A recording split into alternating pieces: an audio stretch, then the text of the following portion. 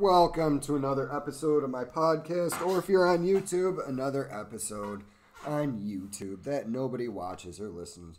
I've had a couple people watch maybe 5 minutes in, and I'm always impressed with that, but I don't really look at my numbers. Anyways, what I wanted to talk about is, this is absolutely hilarious to me. It is Ellen Page has come out as a man. I had all the support in the world for that. If that's how you feel, that's how you feel. She is now going to be a he named Elliot Page. And Elliot Page will continue playing a female role in the Netflix show after announcing he is a transgendered man. Oh, this is so juicy and delicious on so many levels.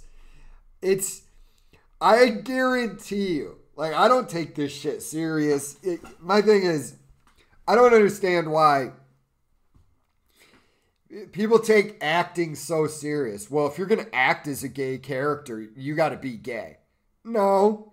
I mean, Neil Patrick Harris was one of pretty much the most awesome dudes when he played a straight man. And at no point did I consider it anything other than this is an actor playing a character. I don't take, only in America could people take entertainment so serious that gender identity politics has to infect it. But that's where we are in 2020 because nobody has anything serious to bitch about, no real problems. The world is so safe and neat and bubble wrapped for everybody. The helicopter parents, kept their kids away from any adversity in life, failing, work harder. That people just sit around and bitch about boring, unimportant stuff.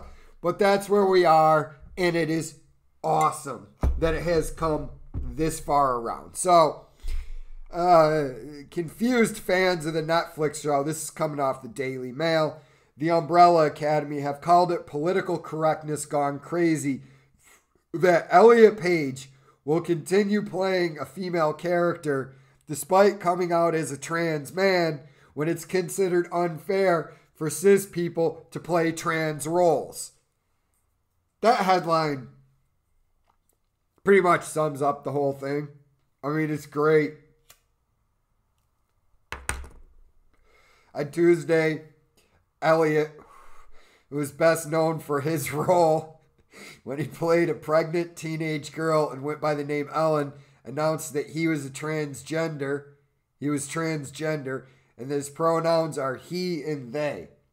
Look, before I really get into the absurdity out of this whole situation, I want you, if you're a new person to my podcast, to understand me.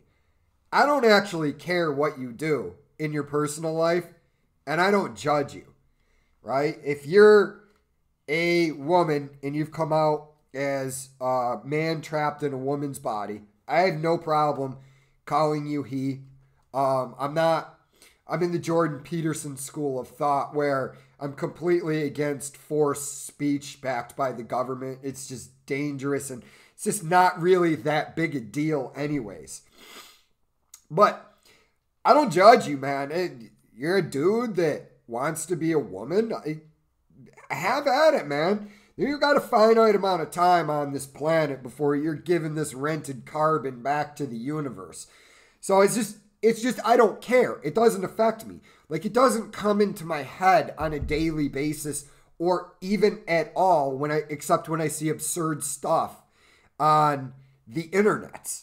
But it's just as an outside. So all of that being said, with the non-judgment, you're going to get made fun of around me when something's stupid. And, Elliot could come out as a man And, if he started with, so confusing. If he started with gender identity politics, I'd start mocking him at the dinner table for even being ridiculous. That statement says it all. Elliot, who is best known for his role as Juno, where he played a pregnant teenage girl and went by the name Ellen, announced that he was transgender. That is only in the year 2020 could that paragraph actually be in print journalism.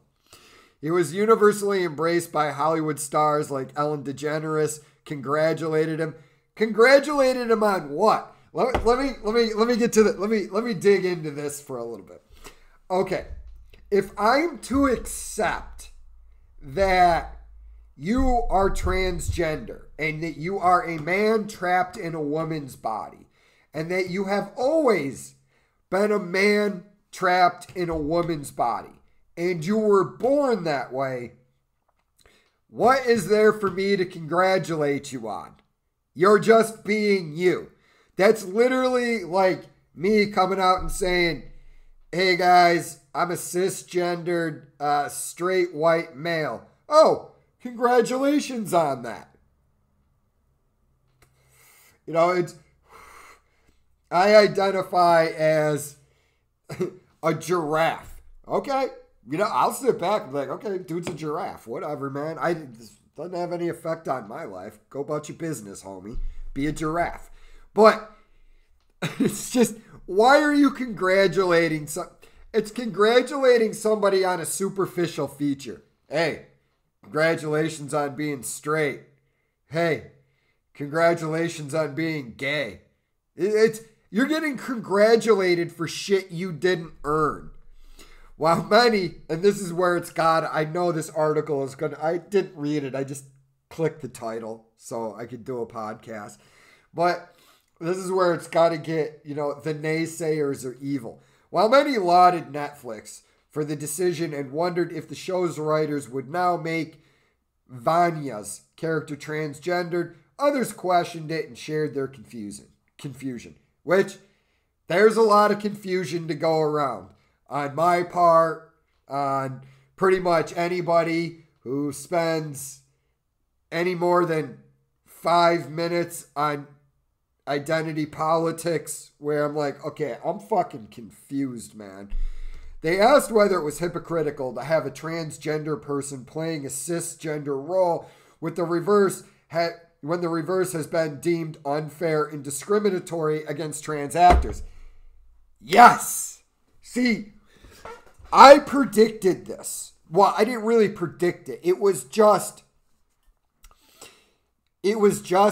the natural course of it. And in looking at like Tim Pool's comments on this whole thing, identity politics has only one way to go. And that is, you're going to eventually eat your own. I talked about this earlier in a different podcast, but it's the inevitable outcome of it.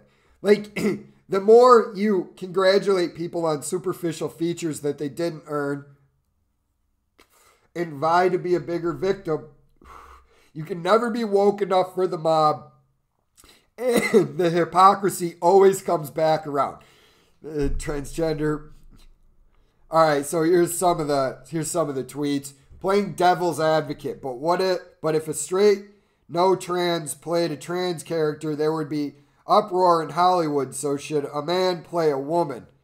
I'm all for letting him be happy, but it's another example of political correctness gone crazy. We now have a straight man playing a gay woman on TV, yet people cry out for representation and non-bias.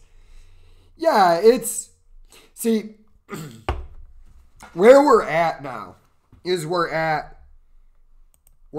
the crest of identity politics. It's gone as high as it can go now. We're at the zenith, and it can only fall apart from here, because this is where everybody else. See, the thing with identity politics, from my understanding, is this. Only crazy people are really into it. Normal people, they don't really give a fuck. I'm just being honest about it. Normal people, they just go to work, they come home, they've got maybe a few hours to sit around, communicate with their spouse, play with their kids, play with the dog, and then they got to go to bed. So they just walk into this world where you can't say that. Why? Well, because it's verboten. Who made it? Who made it verboten? Well, a 19-year-old gender studies major at Everest State College in Oregon or Washington, wherever that place is.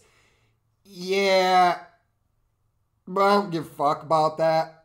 See, this is where the inevitable pushback begins.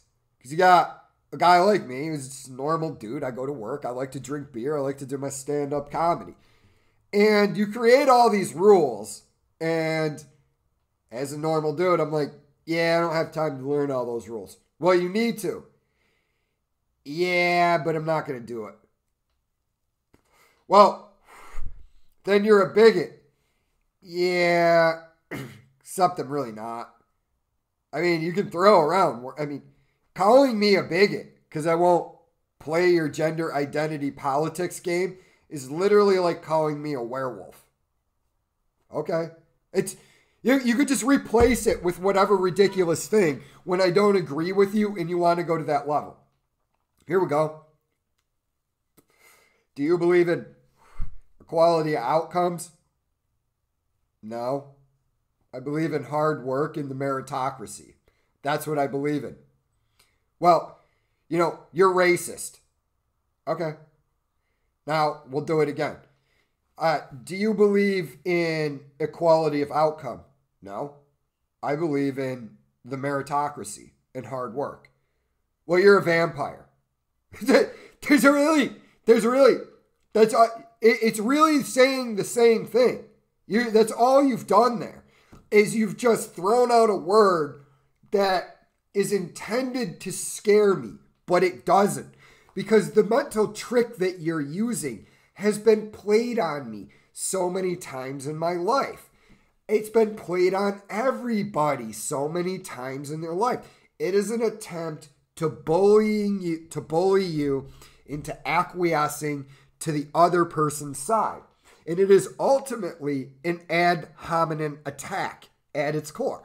Because you say that, but a racist person could in fact be right. I'll give you an example of how a racist person could be right. You could take an Aryan Brotherhood member, and if he tells you that the earth is a sphere, he's not wrong. And if you say he's a racist, it has no bearing on the fact of the matter that the earth is indeed a spherical shape. So, that's why I'm so excited about this, because it's about to get so confusing on who can do what that everybody just kind of it's like the fidget spinners. That's what it's like. Remember fidget spinners to control ADD, and you would look at kids and you're like, what are you doing? They're like, it's a fidget spinner. I have ADD. Okay, first off, ADD's not real. All right? It's just not. You're trying to force yourself to do crap that you don't want to do. That's why it's not real. That's why you don't want to do it. But I have attention deficit disorder. Do you? Do you really? Let me ask you a question. Let's say when you were a kid and you had attention deficit disorder. Did you read Harry Potter books? Yeah. Did you spend hours reading them? Yeah. Okay. Don't have attention deficit disorder. It's not a real thing. Doesn't exist. It was made up to control unruly kids, and in an effort, instead of actually understanding the psychology of children, it was easier to just chuck drugs at them. But,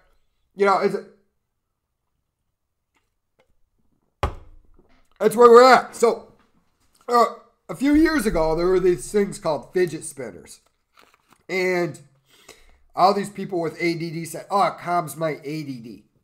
And I was like, okay, whatever, man. I mean, you do you. Anyways, turns out wasn't really anything more than a fad. And at a certain point, everybody just got confused about, okay, what is this? You spin it on your face. All right, I'm done with this. They abandoned it and moved on. That's where we're at with gender identity politics in 2020. We've crested. Don't think we're out of danger yet. We're in for about one more year of this. And when it's shown that the Biden-Harris campaign, the presidency, has done nothing for the nation, everybody's just going to kind of go, all right, I'm done with this. Companies are going to be done with going woke because they go broke. So it just makes me happy when we get to a point like this. That's the entire point of that rant. And we're going to move on to the next subject. And that is some dumb shit that came out of Obama's mouth. Okay, so I'll read you this. Obama criticizes Democrats for alienating voters with defund the police slogan. With the defund the police slogan. And warns that the white population fears the African American community will get out of control with police reform. I wish you could see my face right now. I'm smushing my eyes and rubbing my temples.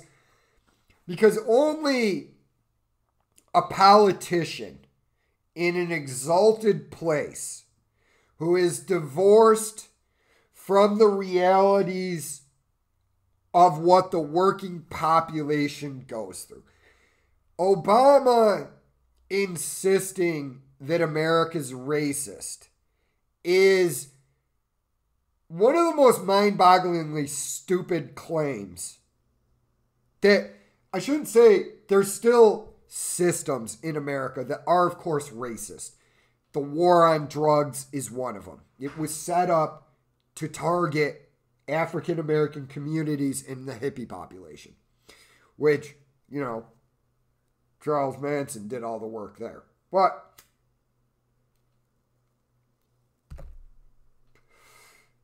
Barack, this is what I would say to him. When I was sitting in front of Barack Obama drinking a beer with him, I'd be like, what kind of dumb shit did you just come out of your mouth? Your Harvard or whatever at Princeton educated mouth that's stupid. Well, the white people are afraid that if we defund the police. All right, douchebag. Okay, so you're insinuating. Last time I checked, you've been one of the most popular presidents of my lifetime, and you happen to be African American. And the vast majority of people that voted for you were, in fact, white people. So, why is identity back on identity politics? Because it's such a powerful weapon. So, Obama said Democrats alienate people with the usage of defund the police. Yeah, because you need police. Look, I'm not 100% supportive of the current incarnation of the war, of the police force. A lot of work needs to be done. I acknowledge it. But bad people are only coerced through the use of violence. That is why when you got rid of cops in New York City, and this is a city that's run by Democrats and everybody's disarmed except the criminals.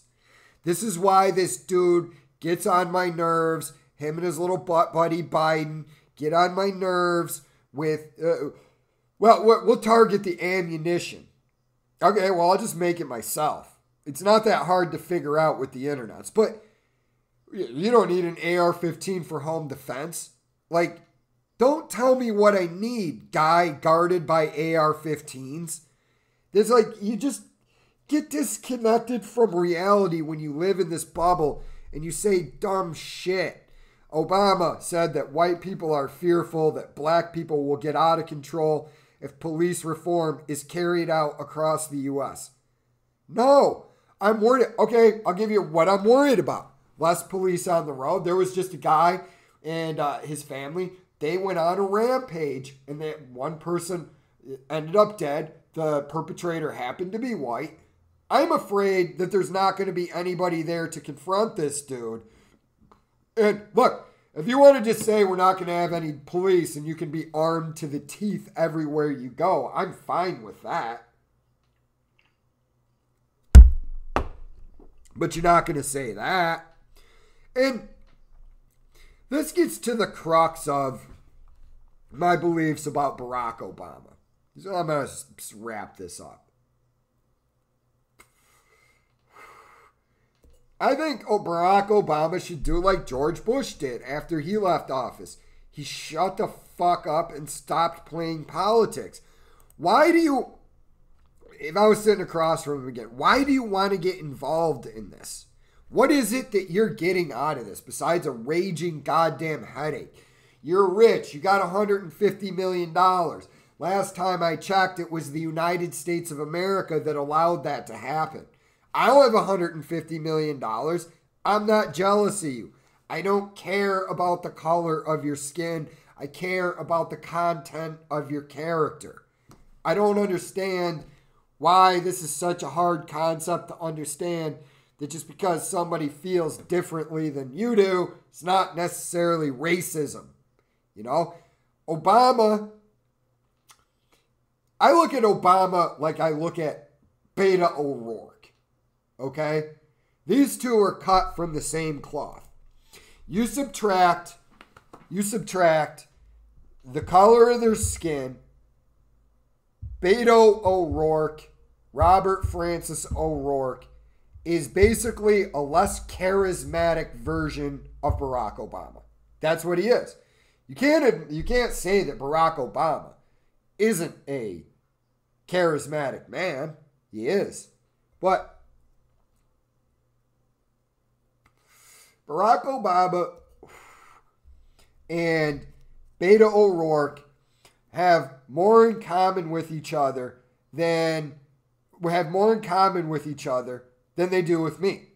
I look at both of them and I just tell them, like, not that I'm a hard man by any stretch of the imagination, but I think you both are soft men.